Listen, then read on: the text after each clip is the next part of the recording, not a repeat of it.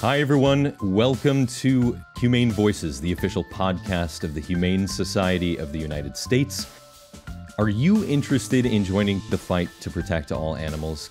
Carrie and I are talking about how you can sign up to volunteer and make an impact. But first, Carrie, we got to talk about it. We have some exciting news. Hillary, our guest here, I want to let you know too, we have broke the top 100 charts in society and culture for the podcast in Nepal, which that is super cool. Very exciting. Very exciting. We have listeners where we don't even expect to find them. I love it. Congratulations. Congratulations. You know, I've been lucky enough to go to Nepal a couple of times, including once at a conference, and met so many animal advocates all over Nepal. I'm not at all surprised that we have listeners. Cooler to be able to see Super them. cool. I'm glad you're not surprised because we were surprised. As usual, you know more than we do. Yeah, that's perfect. No, it's super exciting news. Thought we'd bring it up really quickly, but today we have a very topical subject, the cover story of All Animals, which is the Humane Society of the United States member magazine. It's just hitting their mailboxes. It is on volunteering. And so the highlighted expert in that article just happens to be our guest today that you just heard a little bit ago. So Hillary Hager is the Senior Director of Outreach and Engagement at the Humane Society of the United States. So we're so glad that you are able to sit down and chat with us. Thanks for having us. I am an avid listener of this and many podcasts, so it's like a dream come true for a Monday to be able to be here with you all. I look forward to the conversation. When you say having us, Hillary, is that like the royal us because that's how important you are? Or because you really like us? Us and my team. We're talking about volunteer engagement. This is the best part. She caught that really well. That was a perfect response. Yeah, exactly. Hillary, so the title in All Animals is Do Good, Feel Good. So in your experience, what effect does volunteering have on someone? And am I really going to feel good by doing good? Well, I think, everybody's different, of course, but I think, there is something about being of service that really, gives us a good bump of good energy and good feelings and probably all the good hormones. And endorphins, oxytocin, all that stuff. All of it, probably. I've heard recently, I'm not a doctor. I have a master's degree, but I'm not a doctor. You play one on TV. Yeah, I don't even do that very well either. But I do, when times are hard and it feels when, a lot of people are having a hard time, especially in the last year with the pandemic. And, it's just been really difficult for a lot of people. And it's hard sometimes to know how to help yourself. But a lot of the recommendations I've been seeing have been focused around, sometimes when you don't know how to help yourself, the best thing you can do is try to help others because it can help you gain a little bit of perspective and help you to really, just to focus sort of externally a little bit, which I think is always great. But, there are so many different ways to plug in and so many different things to do. Like, I think that, there's sometimes people they have a set of skills that they want to apply in a particular context. And that is the thing that's exciting to them. Like, hey, I know how to do that and I can help in this way.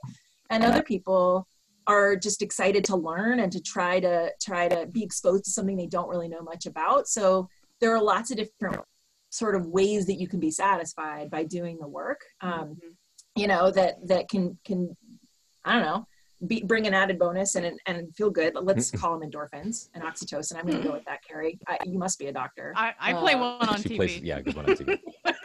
Yeah.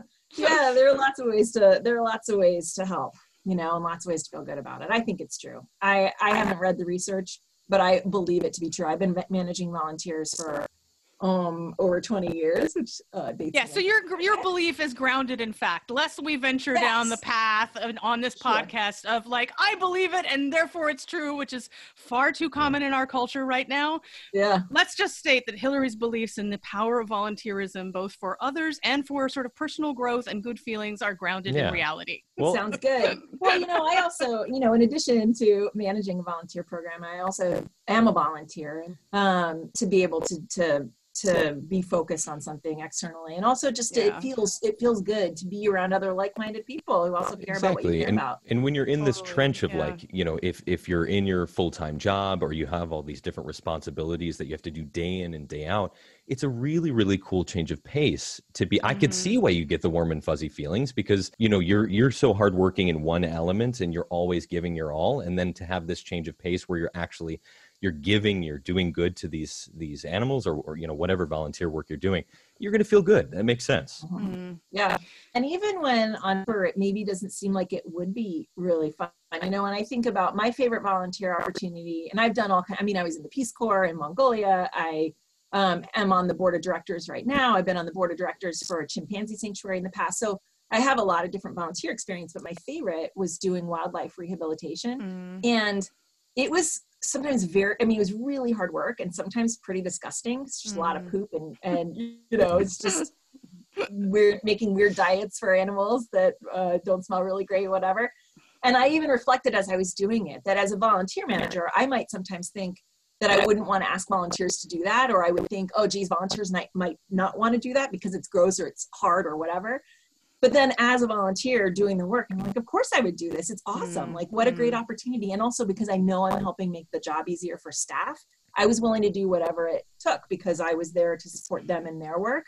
And so it was interesting. It's like I was thinking about it as I was doing it with kind of both hats on, Yeah, like I used to wait tables. I waited tables in college, and at Forever After, when I go to restaurants, I'm not just a patron in a restaurant. I'm a person who used to wait tables, and I view the context of the dinner and the service I get because of the way that I that's such a good point, Hillary. Yeah. And so I think about that too as a person who is a practitioner of volunteer management, engaging volunteers in our work, but also having been a volunteer on the other side of the table. So I think I'm always thinking about that when I do this work as a volunteer manager. How can I make sure the people have a really great experience and really have the sense of satisfaction that I know can be found, And so it's sometimes a conversation about how to connect them to the thing that's going to bring them that kind of joy. Yeah.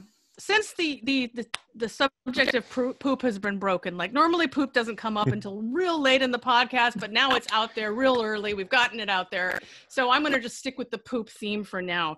So in terms of what volunteers should expect, like now and then I've heard shelters sort of talk about, like what do volunteers think they're going to be doing when they come to the shelter, and I think some folks may expect, oh, they're just going to be sort of picking up and squeezing the smallest, most adorable animals in the shelter. And that's the volunteerism.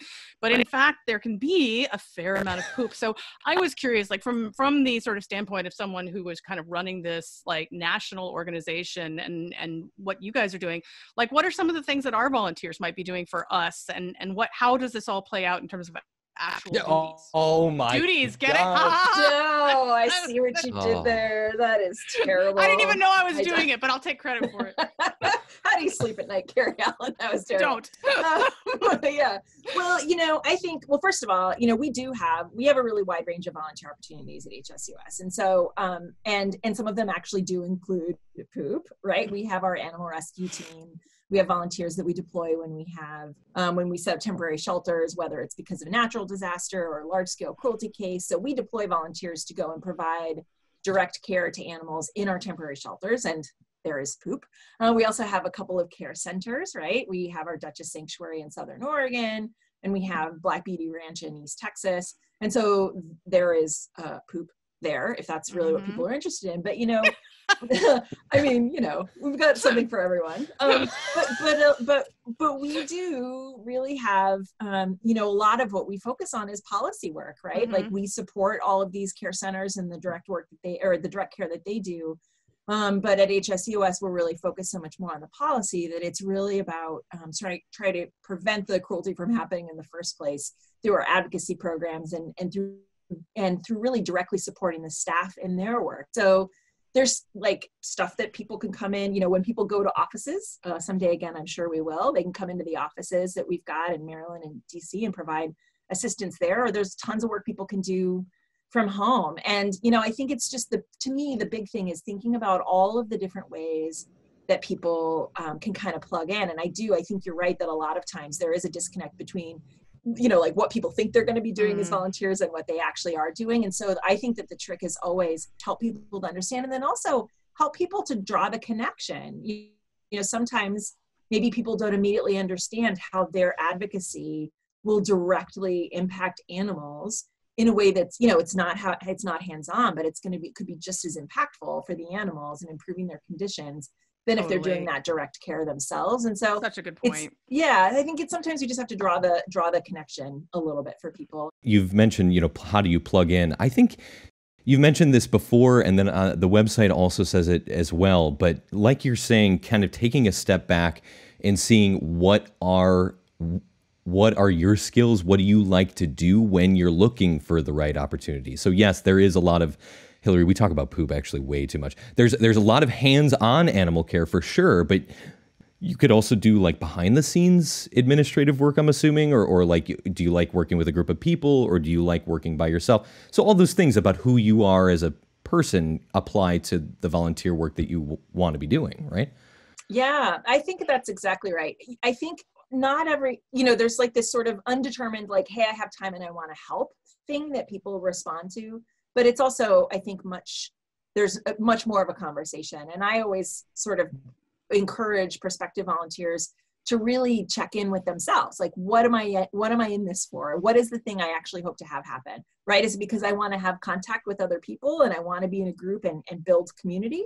Or do I not really want to build community and I just want to I just want to sit down and do data entry projects? And like, I know that sometimes that's all I want to do, turn some music on and just get to town doing data entry. Like, so having each individual really kind of think about what it is they'd like to do and then check out. And, here's one other thing I would say is that, of course I'm biased. I love HSUS. I've been here for 10 years. We have lots of ways to plug people into our work. And I want to encourage people to check out our programs and get involved.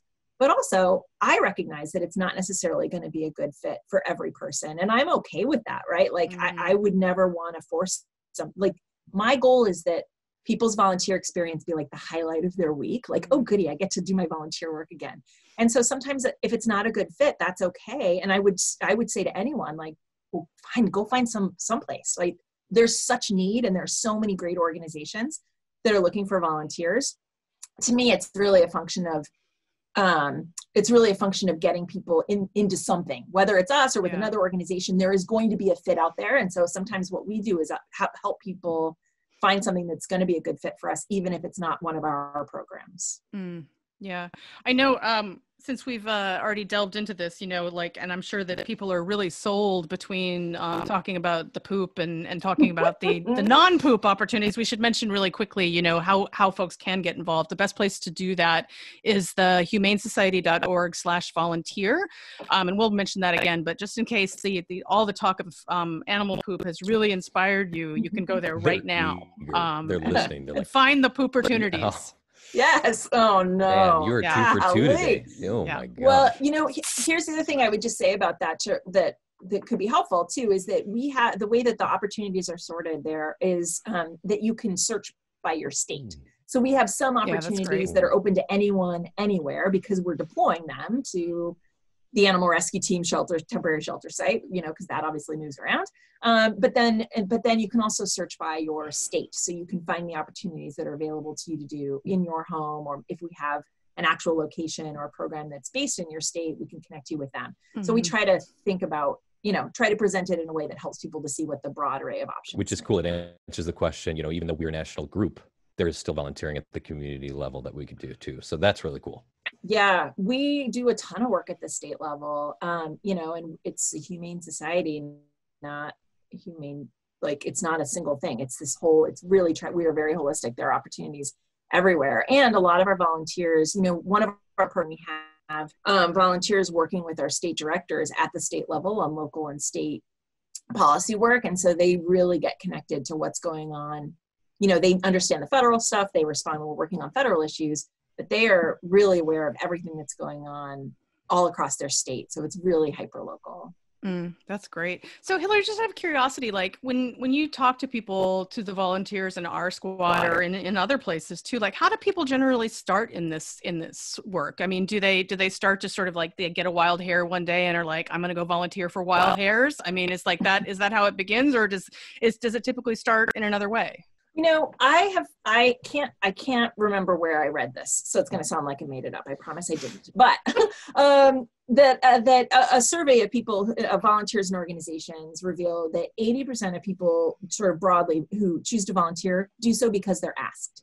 However, in animal welfare, it was exactly the opposite. 80% of people just were volunteering because they sought it out themselves, which I think is interesting. I think it probably speaks to the fact that shelter, animal care organizations generally tend to be so focused on the mission, they're not always stopping to ask around. And also because people really have such a strong connection to animals. You know, when they think about like, geez, I have some extra time, what's the thing that's going to make me feel good? What's the thing that's going to really be a really good use of my spare time and have me feel really connected? Animals are an obvious answer. And I think probably more so than other sort of niche parts of the nonprofit sector, you know, this is something I think is sort of generally appealing. And, you know, in this country, we have a really strong culture around volunteerism and civil society. So we do have, you know, I think there's just more of a conversation where people are like, yeah, if you have spare time, you go and volunteer. That's what you do when you have spare time. How has COVID affected volunteerism in other ways? And I would assume it helps me. Does it help with mental health in terms of making an impact? Yeah, well, you know, it has been, I mean, certainly everything has changed. You know, everything has changed. And so volunteerism has changed as well, as operations in departments and organizations have had to be modified. And so, you know, externally, there's been a ton of conversation in the broader animal sheltering community about how to handle volunteers in this era when, you know, we're trying to limit the number of people coming into the building and keeping people safe. And so every organization that I am aware of really in the known universe has had to sort of grapple with this just as they have with figuring out staff schedules and care schedules for the animals and building teams so that you don't have people working with a bunch of, you know, like unnecessarily exposing people. So that sort of conversation's been happening kind of across the board, and a lot of programs have sort of been suspended, people engaged, and to make, you know, to help find new ways for people to help instead of just being in the building. So people have had to be a lot more sort of inventive and creative and think outside of the box about all of the stuff that needs to get done. So it's been really interesting to sort of pay attention to that conversation. I think the changes that have been implemented during these COVID times in terms of expanding what things volunteers are doing so that it's not just direct care, I think will probably continue after we're able to have volunteers back in the buildings. But at HSUS, you know, certainly at our care centers, we did just like every other care environment where we were limiting volunteer access to the property just because we wanted to keep our staff safe and keep our volunteers safe and to have some level of predictability in terms of who was there when. And with our animal rescue team, you know, we were still having to deploy, we have animals in care and we need volunteers to help us care for them. So we have been following very strict safety protocols to ensure everybody's safety as a part of their engagement with the program. But with our policy volunteers and the people who are doing stuff remotely, it's sort of like mostly the same. You know, some of our policy volunteers had been in the practice of doing in-person meetings with legislators or going to hearings, and those are happening on Zoom, just like everything else in the world is. And so I think we've all been able to make the shift really well in the organization. We have internship programs at HSUS, and our interns have been working remotely and getting the same mentoring and learning opportunities that they would normally. So, you know, we're a pretty resilient bunch, I think, in this business. We know how to roll with the punches and shift gears really quickly. And I think that we've been able to do that.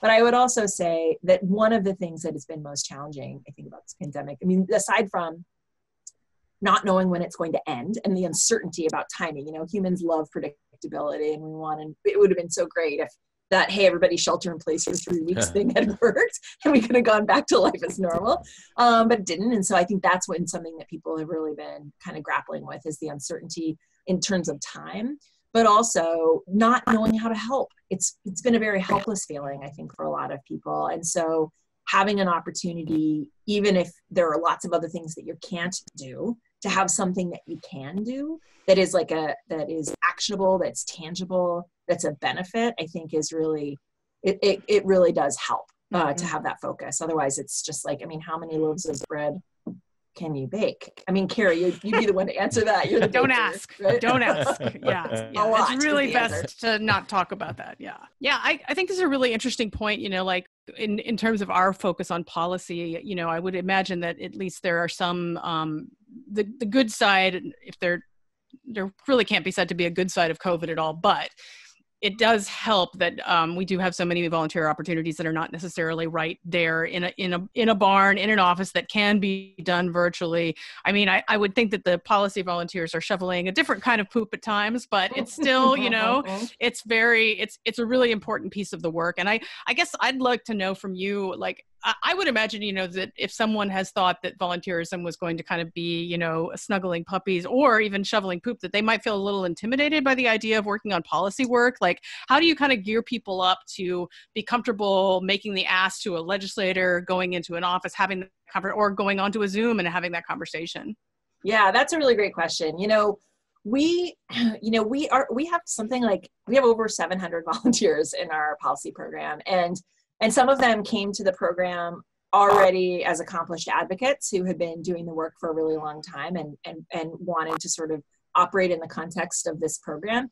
And other people just like had no idea really what it was about, but were willing to learn. And so we really view that program as a training academy. We connect volunteers with each other so that people can learn from more experienced volunteers who have done this before. But we recognize that, if we spend the time to train and to really coach our volunteers on how to be effective animal advocates, they'll not only be effective on our issues and in support of HSUS, but also they'll have those advocacy skills that they can really use on any other issue that's really important to them. Yeah.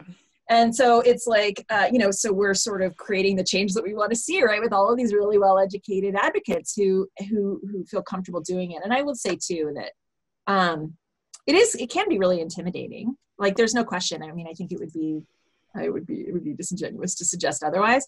And also, I think about the first time that I went and lobbied on Capitol Hill in DC.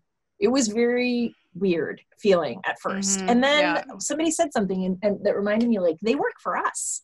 Like, and that really changed everything for me. Like, they're not, of course they are due all respect and with all due deference, we'll engage with them, but also they work for us. And so it is our job to help them to understand what matters to their constituents. And so it really demystified the process for me. So we do a really good job of helping to train people on the issues so they feel like they know what the heck it is they're supposed to be talking about when they go in, and help them and give them language to use and let them practice. And then also, we often will partner them with a more experienced advocate so that they aren't going in alone. Yeah. And that was buddy. actually, yeah, totally. Yeah. When I was walking around on Capitol Hill the first time, I was in a big group. We had a bunch of volunteers. I live in Washington State, so we had a bunch of Washington State advocates, and we were walking around like in a little gaggle from office to office. But then another year I went, I was like the only person from my congressional district who was there. And so I went and had a meeting with the staffer by myself. And it was just so comfortable. Like, their job is taking care of constituents and connecting with people, and they're really lovely. And so it really, like, I was anxious the first time. And then once I did it, I was like, it's easy. I can do this anytime. And so, helping people to sort of, to demystify it and then give them, they get little training wheels to get started. And then once they've got it, they can apply it all over the place. It's pretty great. Yeah. And that's great. That's cool. So not only do we, make an impact as a volunteer for direct care, but the legislative process, that's really cool that you can say that you do learn those skills. And then at the end of the day, it's a huge bonding experience. I think that's the common theme of volunteering is like, hey, we went through this together. We did this. We told that congressman what together. Exactly. Yeah. Well, I will say, in Washington, I'm very lucky. We have a very animal-friendly Washington delegation to Congress, so it's really easy to go in and have those conversations. But even when your legislator isn't as friendly to animal issues, it's still okay to go in and say, here's what I think is important, and that's what we do in all kinds of different ways in our everyday lives, right? We make decisions and we take actions based on our values and our beliefs. And so, speaking to legislators and letting them know what we care about is part of that. But, the other thing I would say too is that I think learning is one of the big motivators that a lot of people have for volunteering, because sometimes people don't know what they don't. I mean, obviously, every time people don't know what they don't know. And so sometimes they don't realize like how much there is to learn. Like when I went to volunteer doing wildlife rehabilitation, I just was like, here, I want to help, not realizing how much I would learn about each individual species and their care and their behavior and how wildlife rehab works. And it was like, because I'm such a nerd, sorry. it's true. Because I'm such a nerd, I was like, oh, this is great. And I mean, and people can learn in all kinds of ways. I mean, and the work that we do at HSUS, I mean, we have so many different bits of work that are ongoing kind of all the time. And there's so much happening. It's really pretty fascinating. And so I think that's one of the things that really attracts people to us is that they hear about the work we're doing and they're like, geez, I would like to support that. And then we always want to provide context to people when they're doing tasks. It's not just like alphabetize these things. It's like, here's what we're working on and here's what you're doing. This is how what you're doing is going to help us. So it's a real opportunity to kind of see what all it takes to be an organization of this size and to get all of this work done. And I think we tend to have a lot of people who are really curious and interested, and they have an opportunity to learn, which is really And what a cool way to see if this is something. I don't think that's necessarily the case when you're just volunteering, but if somebody ever wanted to make a career out of this, I feel like volunteering would be the perfect way to start. Absolutely. I mean, because really, again, you don't know what you don't know, right? And so if you think that you want to work at an animal shelter, what better way to learn about it than to go and to do the work and to be sort of on the inside of the organization? And maybe you find out you hate snuggling puppies. You hate snuggling puppies. It's just awful. It's not what you want to do at all. Maybe it turns out that puppy kisses aren't what they ever have been cracked up to be. Just right? awful. I mean, it's true. But I will say, I get asked the question all the time. Like, I am thinking of a career change. Like, I always thought I wanted to work with animals. Here I am down this other career path. I don't even know how I wound up doing this. How can I, I'm thinking about really, I'm taking stock and I want to think about doing something differently. What should I do? And my response is always, and I promise this is not just because of my own self-interest. My answer is always, you definitely volunteer. Definitely volunteer, because again, you learn the context and you learn more of the field and can figure out what part is going to be the best fit for you. But also, making relationships, establishing relationships with people in an organization, and like showing up, doing the work, and being really great at your work is a way to like gain attention. And I'm never going to say to somebody like, oh, the way to get hired is for sure to volunteer first. But let's be honest, when you think about it, like people tend to, if somebody's a known quantity and you've seen how excellent they are as a volunteer, they kind of come to the top of mind. I used to have my best volunteers hired as staff in my shelter all the time. It was really frustrating. Like, quit poaching my volunteers. Go find your own staff. Like, they're awesome. Oh, but I guess maybe they could get paid for it. That would be different, right? But so I do think that happens. When people are standout volunteers, people know who they are, and you can have a different conversation with them about whether or not a role is a good fit. But I do think it really does help people figure it out. And the other thing I would say is that a lot of times, there are ways that you can come to this work where you're like, geez, I really love animals. How can I do something for animals? But the other approach is like, I'm really good at this thing. Like, I'm an accountant and I want to be an accountant on behalf of animals, right? Like, I am a fundraiser, but I want to be a fundraiser on behalf of animals. And so, when I started this job, I was a volunteer manager. I mean, when I started in the field, I had been a volunteer manager previously at another organization, and then saw an opening in an animal shelter. And I was like, well, I don't really know anything about animals, but I sure do know how to run a volunteer program.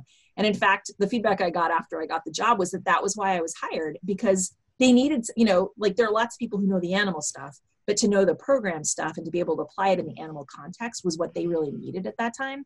So I think about that a lot. Like, it's not, we can teach the animal stuff. But if you've got a set of skills that could be applied and you can be an attorney and work on animal stuff, right? There are all kinds of ways that you can plug whatever your professional skill is into something that will help benefit the animals in the long run. Yeah. So what does the program, the future of volunteering for the HSUS look like 1 year, 3 years, 5 years down the road for you and your team? That's, thank you for asking. It's something I spent a lot of time thinking about. I'm pleased to say that HSUS has been undergoing this process of certification, which is really a way of helping to ensure that we're really making the most out of our volunteer engagement across the organization. And so we have been doing needs assessments with programs and campaigns around the organization. It's easy, and you've heard me talk a lot about our policy volunteers because we do so much policy work. Obviously, there's, having a volunteer working on that in their local community is great. But what we're now really looking at doing is figuring out more sort of nuanced ways for people to support our staff in their work, right? Because when you think about volunteer work, it's like there's a category of things that like our staff would like to get done, but that we're not able to do, or we're not the right people to do. We just need more people spreading the word and doing the advocacy work, and we've got that part covered.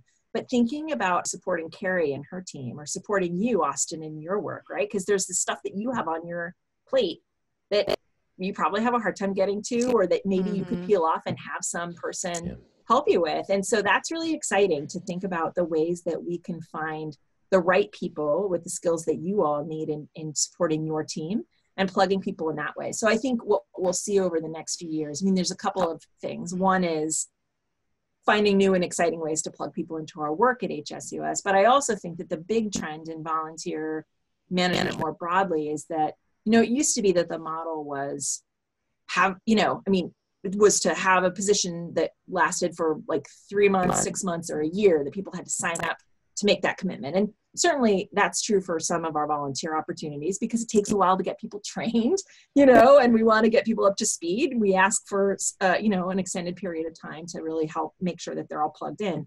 But the trend is really to think about how, today people are interested more in like quick little shots of volunteerism, like a one-time project or something that's a little bit more narrow in scope. And so figuring out how to plug people in with something maybe you can't make a commitment for 2 hours every week, every Wednesday from now till for the next year, right? That's fair. I'm not sure I could at this point, so I get it. But to figure out how to like get that, create opportunities for people to get in, help, and move along if they want to, or have a bunch of little small projects that people can do over time that might be more sustainable long term. So it's an interesting thing to sort of grapple with and to figure out, because it's definitely a shift in there. This trend in volunteer engagement more broadly is to the sort of micro volunteering. It's kind of cool. Again, I'm a nerd, so this is just something I like to think about. No, I really think that it's exciting to be able to get them, especially if volunteers are interested in working with animals in all of the different ways, seeing all of the things that people are doing in different departments, which is a microcosm. It's like an ecosystem in this organization of different things we're doing. Perfect idea to do something like that. So really, really cool. Very exciting. Yeah, thanks. Yeah, we feel really good about it. We have one of our volunteer opportunities is a special projects role. And so we have sort of an army of standby volunteers to help us with just like one-off projects. And sometimes it's data entry, sometimes it's research, sometimes it's, doing some formatting stuff.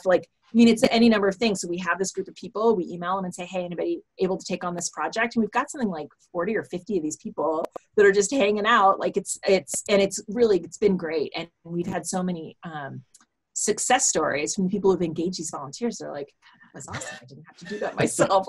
How can I get more of that? So it's part of our plan to take over the world by making sure everybody knows how awesome our volunteers are. They're really terrific. It's a huge range of really talented, smart, passionate people who are just looking at how they can get involved. And I'm delighted to be able to figure out the best way to do that. Hillary Hager, Senior Director of Outreach and Engagement for the Humane Society of the United States. Thank you again so much for sitting down to chat with us. That's all we have for today's show.